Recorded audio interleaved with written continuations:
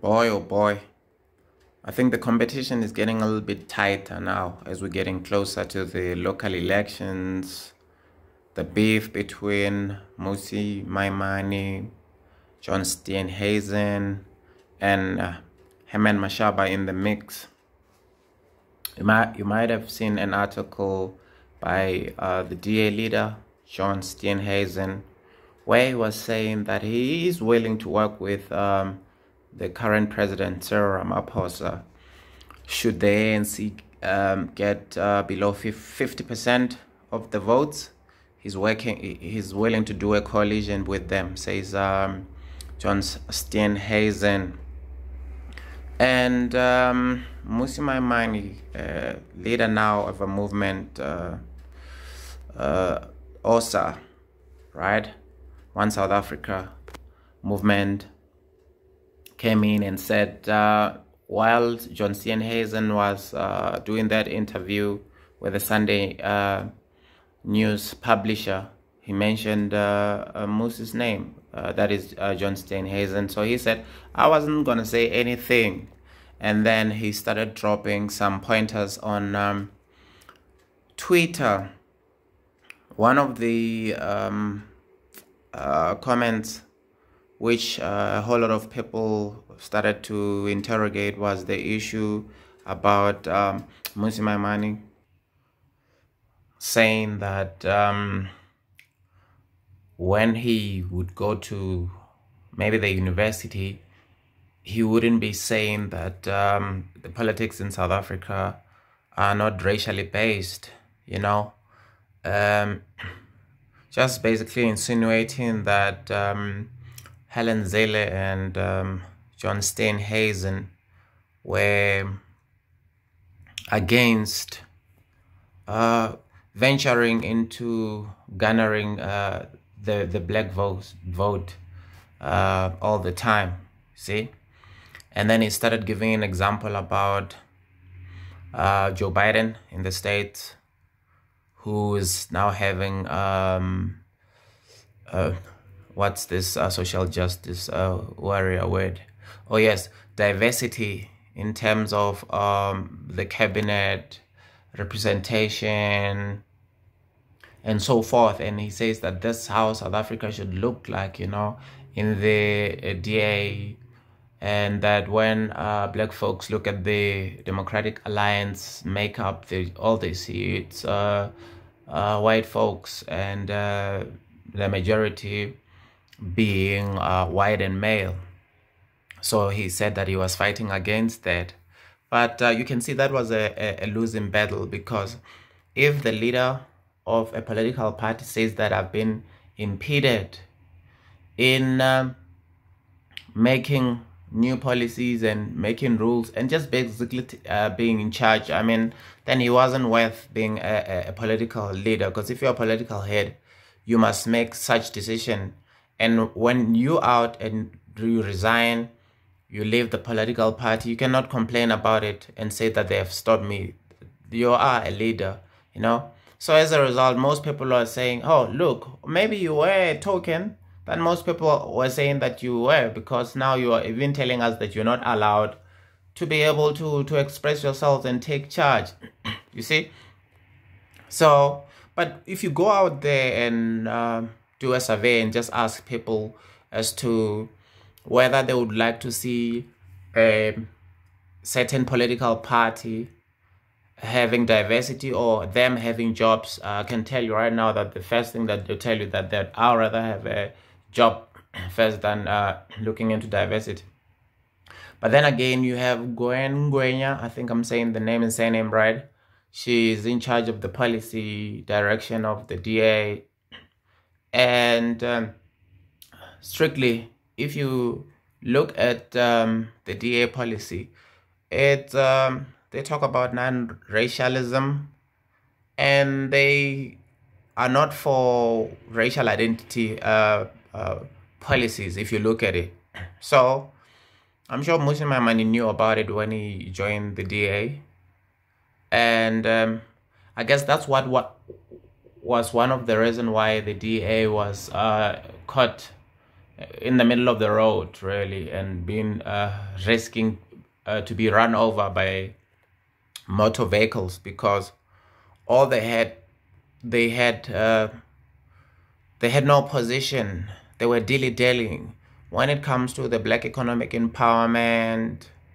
They didn't have an actual policy with regard to that, and they also wanted to placate the other side of their voters by saying, no, we're not into racial quotas, we're all about merit, right? And obviously Mmusi Maimane exacerbated that, because he's a liberal, progressive, lefty politician who happened to join the DA, which is a merit-based political party, as they say they are. And here he's out. And then one thing we hear of Herman Mashaba now saying that he's going to pursue legal options against John Steenhuisen. And this also stems from the very same interview that John Steenhuisen was giving to the Sunday papers, all right? The Sunday news publishers, saying that if an individual, I'm just paraphrasing, if an individual is given a little bit scrap of meaty substance to the crocodile and thinking that the crocodile will be satisfied, it's not going to end there. The crocodile will eventually eat the person who feeds a little meaty scrap of food. So in this case, John Steenhuisen was talking about the EFF, basically criticizing Herman Mashaba, saying that he was basically beholden to the EFF and trying to placate them with whatever that Herman was trying to do.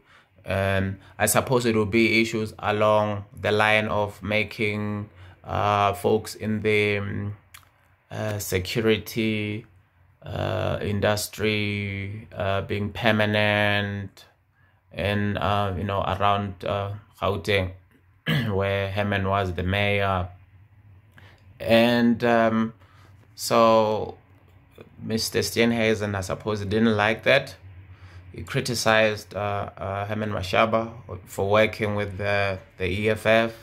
He didn't like it. And here he is now saying that I am going to work with the African National Congress only if their president would still be Cyril Ramaphosa, and says, I'm not going to be working with if Didi Mabuza is the president of the ANC, I'm not going to be working with them. And I don't know whether this is naivety or what else, because any figurehead that comes up to the ANC steers the ANC Titanic ship, okay? And the ANC, NECs, their branches, the whole movement, they have the same programs. Basically, it's continuity of government with them. It doesn't matter who's at the helm. So, and then most people now are pointing that out and say, oh, you know, when it comes, then it goes back to the racial identity politics. And now folks are saying, oh, look, maybe Steenhuisen and his ilk, as they say, should just, when the next ANC conference come through, should just put their, maybe this time at 2 billion in order to help pocket, to help put those amount in the pocket of the conference attendees to purchase the vote on behalf of Cyril Ramaphosa again. And the racial politic crew now are saying, aha, look at it. We told you that Cyril is with the so-called white monopoly capital. And, oh, look at how John Steenhuisen, who's male, Caucasian, is loving the presidency of Cyril Ramaphosa, and there's not even a need for the DA to contest the elections and win. So the stereotypes keep continuing being perpetuated. So we'll see as this one goes out. And then it's so unfortunate, which means that we really don't have an opposition parties here in South Africa, because the #1 opposition party already talking about working with Cyril Ramaphosa, and I suppose they're doing their own little estimations, and I hope this is based on concrete stats and survey that the ANC will be under 50%. Now they want to work with it on as a coalition. I mean, instead of even saying, maybe putting a facade, as DA leader and saying, we're going to beat the ANC and be the governing party. But you know what I mean? And then when the election comes through and then they get whooped again by the ANC. And then that's when maybe Steenhuisen would say, we're willing to work with the ANC, with the president Cyril Ramaphosa at the helm. But nah, they're not doing that, or they're already conceding and saying we're going to be beaten up by the ANC. And then obviously we've got the EFF that is hovering around 9 and 10%. So one can just hope that there will be a huge coalition of political parties, 4 or 5, that will be having 51% in the next national elections. And maybe after that, in the next 5 years after that, there'll be a political party that had an outright majority. Anyway, that's just my take. My name is Mamuji, and thanks for watching the Mamuji Show, and I'm out.